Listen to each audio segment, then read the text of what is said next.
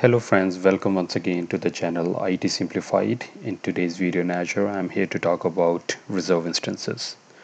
But before I do, I would like to take this opportunity to thank all of you for giving me your support and love. It means a lot to me, and I hope you'll continue to do that in the future. That will help me to improve these sessions. So let's get started, and we'll look into what reserve instances are, how you can use it, and what are the services which are covered within this. So in order to explain this, let me just take a company with the name IT Simplified.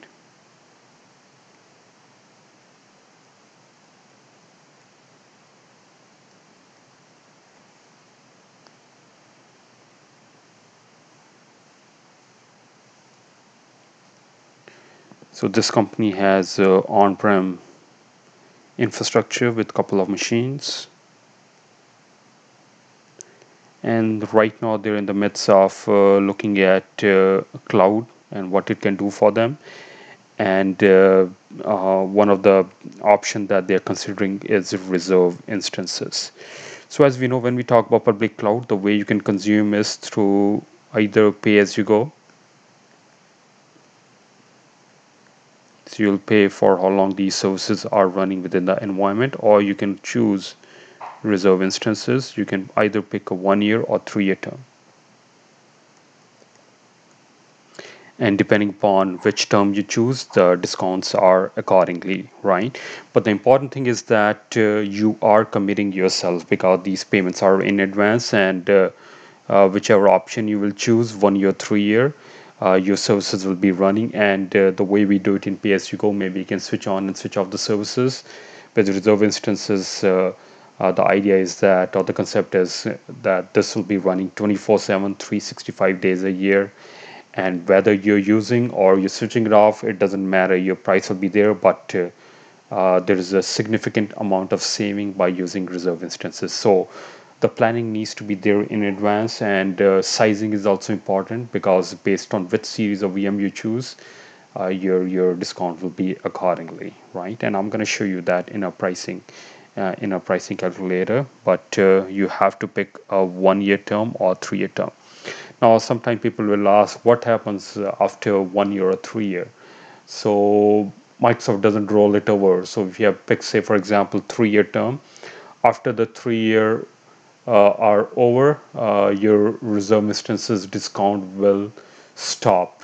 So you need to, maybe you have this option of going again into the same model, because the reserve instances is a billing model,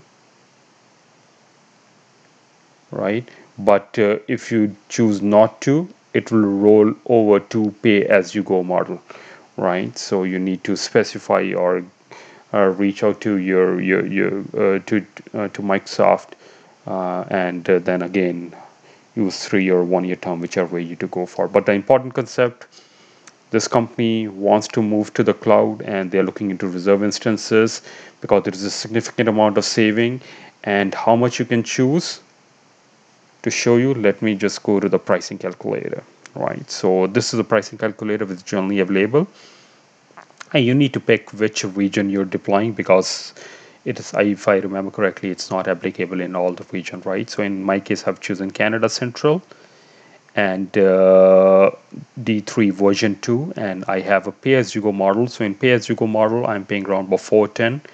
If I go with a 1 year, it is close to 233, and if you go with a 3 year term, that's 199. So you can see it's a huge difference from pay-as-you-go to 3 year term.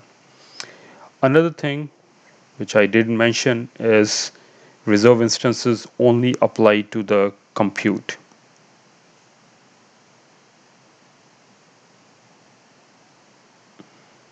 Sometimes there is a confusion also for what this will be applied, right? So this only applies to compute. When I say compute, it means the VM series. It means the virtual CPUs or the RAM that machine is using, right? It does not apply to the licensing or the other component. Maybe the other component which comes to my mind are the storage, maybe networking, data transfer. It doesn't apply to that. It's only applied to the compute, the virtual CPUs, the RAM, or the cores that machine is dealing with, right? And it doesn't include the licensing. So licensing, like Windows or Linux, is not part of that, right? But I'm going to come to the hybrid benefit. So in this case, as he said, that this company is thinking of moving to the cloud, and they also have software assurance. So what they can use what you call something in Microsoft terminology, hybrid benefit. And this is what you need to switch this button to see actually how much is the saving. So if I switch this on, with this for a 3-year term, there is a saving of close to 84%. Now that's huge, right? You can come closer to this in pay-as-you-go model. You can apply hybrid benefit to pay-as-you-go too, but if I comparing myself to 3 years, you can see the price difference is huge, and even if you compare with 1 year. So yes, you can use the hybrid benefit and bring those licensing to the cloud to save money, right? So, but as I said, that it only applies to the compute. It doesn't apply to other components like networking, storage, or data transfer. That is not part of that. And obviously, Windows and Linux is also licensing is not covered in that too. So something to think about. Now,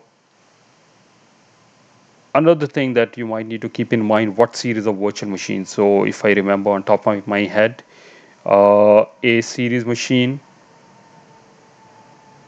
version 2 machines, AV2 machines, and G series are not part of the reserve instances. So you cannot apply reserve instances to the series of virtual machine, but other ones there are applicable. And also there are some services that you can apply this reserve instances are for Azure VMs, scale sets. You can also apply for SQL database, which includes single database, elastic pool, manage instance, and only under the vCore category. You can also apply this for Cosmos DB and SUSE enterprise server software too. So you can apply reserve instances for all this category. But sometimes there might be a question, right? So say for example, I move this machine over here, right? And it's under the reserve instances. So say for example, I'm running this machine and it is using D series with say 4 CPUs. And maybe I need to move to a higher series virtual machine, right? So reserve instances give you the flexibility to move to a high series machine as long as it's with the same series, right? So as long as it's the same series, you can move to a beefier machine and you continue to apply the reserve instances. So say for example, in the same series, I go with the 6 CPUs, right? So for 4 CPUs, I'll continue to use the reserve instances discount.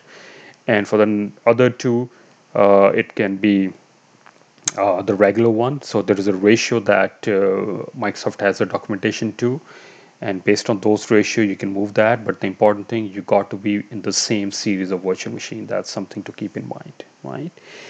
And maybe you can also go, if you're using only one machine and you need to go maybe 2 machines in the same D series, you can go with 2 CPUs each, because initially I had reserve instances for 4 CPUs, so you can do that too.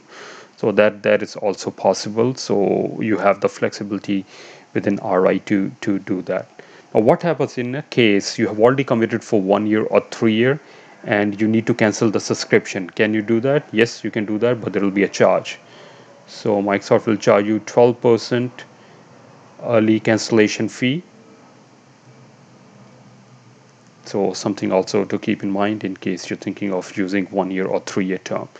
And it should not exceed more than $50,000.